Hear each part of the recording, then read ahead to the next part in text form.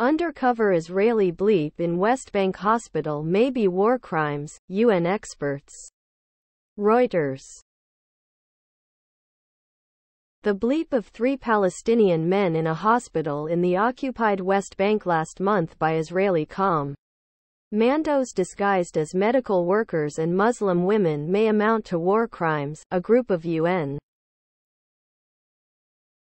experts said on Friday.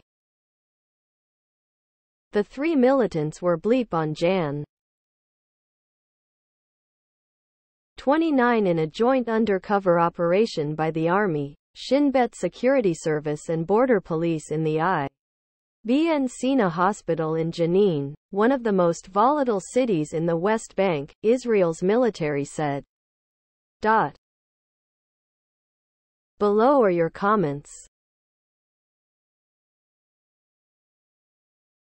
So exactly what does the rules on war have to say about armed terrorists inside a hospital? This undercover operation bleeped 3 armed terrorists and not a single person got even a scratch. That was a textbook case of how to do things the right way.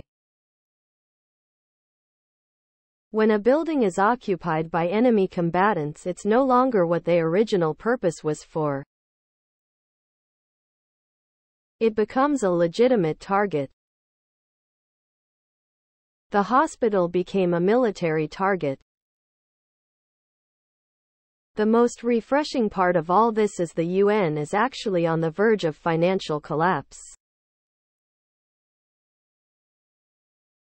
Why is it that the UN is so quick to denounce Israel's conduct during the war as war crimes, but has generally remained silent on the atrocities committed by Hamas? And why do they so readily accept the death toll numbers that Hamas puts out as fact?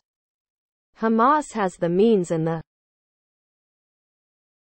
war crime? No, 10/7 was war crimes.